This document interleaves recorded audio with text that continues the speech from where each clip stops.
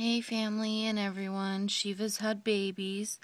There's the first one that was born unknown hours ago. This one was just born not too long ago. As you can see, it still has blood on it. And she has one, at her butt that she's not going to let us look at. Shiva. Yeah, she's dutifully doing her job. And she's being a very good mama right now. She's being really patient and letting us touch them and hold them.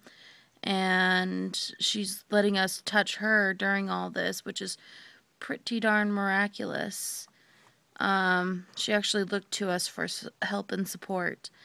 So, yay, kittens!